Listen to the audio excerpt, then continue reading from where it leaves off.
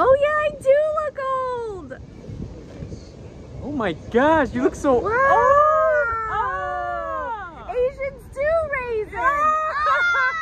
OMG, Julia. So, hey guys, today we are filming the other half of my short film. We are here at Central Park. This is Ron. He is playing my plastic surgeon. And if you want to stop. Say that again. BTS or the BTS? Zoom into the face. Hey guys, welcome back to my channel. Today you are getting another look inside my new short film that I am going to be using to submit to festivals as well as to film schools. Some of these film schools in New York require a full concept short film, and I have learned so much during this process. It's insane. I've had to wear lots of hats now. In the real world, if I were working in film, obviously I wouldn't be the makeup artist, the set designer, the director of photography, the director, well, sometimes the actor and director. And I wouldn't be the writer as well. I wouldn't be wearing all of these hats. Probably some hats, but not as many hats. And with this second shoot, it was a little bit trickier because, one, there was a FaceTime scene with my plastic surgeon friend, Dr. Carmichael, played by Ronald Yu. And so we had to look like we were in different locations, which we sort of were. I was actually across the street and he was in a courtyard, and we wanted to create some contrast between the two scenes, one being more green and one being more industrial. And that's why you see me there. Oh, look, there's some background actors that are unpaid. And then we move on to a scene at Central Park with Harry, the homeless guy, who, once you watch the film, will notice that he is sort of this entity, this friend of the devil that grants my character, Julia's, wish to become young and famous. And with that comes precautions, as with any wish you or deal you make with the devil. And in the scene here, we were actually fighting against daylight. We didn't want to use artificial lighting just because the ones that we had would give it sort of like a deer in headlights type look. So we decided to keep it natural and increase the exposure. That way the camera could, get light going in, but at the same time we still had to fight against daytime. I think it was like 6 something, so it was close to 7 o'clock. It was about to get really dark. If I had to do it differently, I would probably like to start earlier. That way we could have done more takes. The takes were very, very fast, and this was the last scene of the script, so it was really important that we nailed it.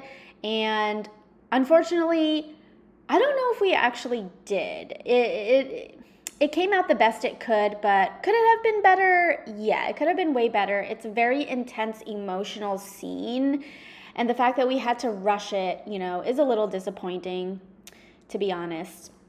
But we did our best and we got it done.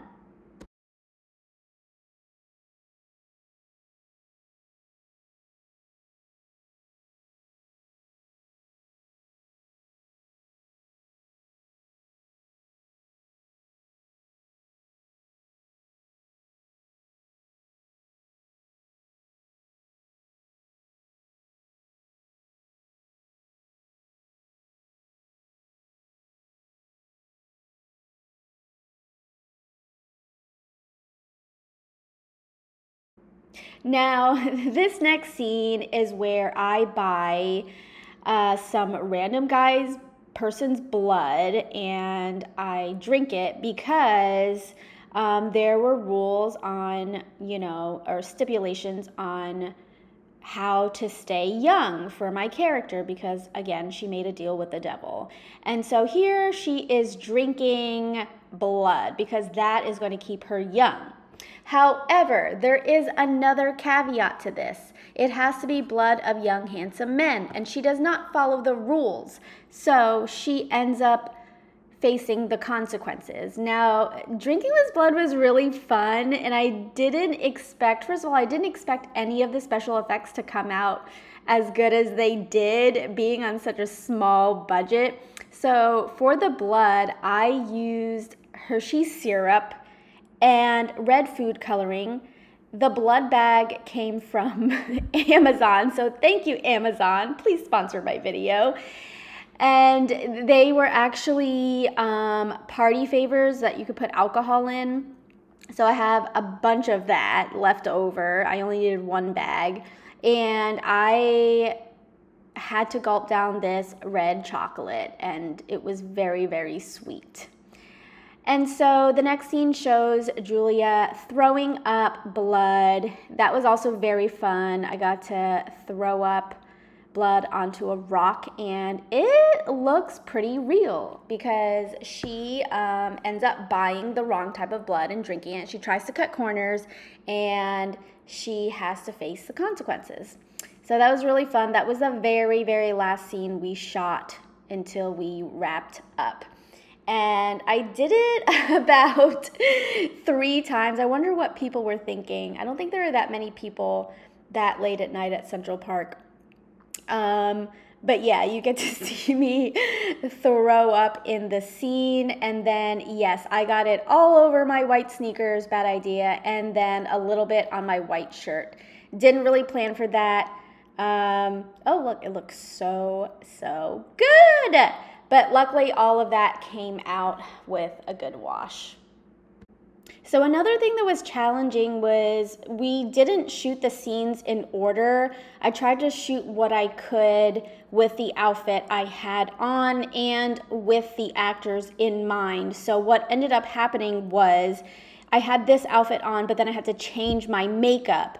So, and I didn't realize how many outfit changes I had. So I ended up having to change behind a tree, like sort of in the woods away from people. I had to, change outfits and redo my makeup. So I was like doing the young makeup, I was doing half young makeup, half old makeup, and then I was doing old makeup after that. So it was insane.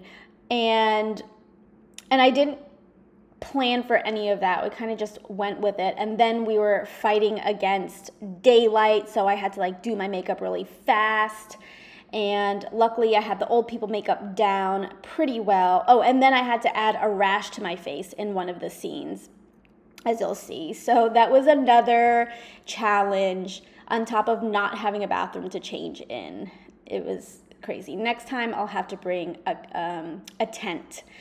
And then this scene was pretty funny. It was with my friend Nevin, who does a lot of good comedy bits, so that was fun to have him there. He also helped with the film. It was a great time, and overall I think everything went well. Everything is coming along well with the edits, and there will be a part 3 where I will be launching my movie for everyone. I hope everyone enjoys it. If you have any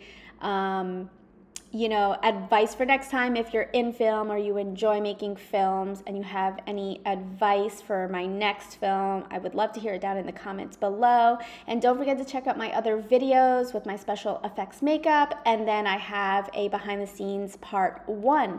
And last but not least, don't forget to like and subscribe. Thank you guys. See you later.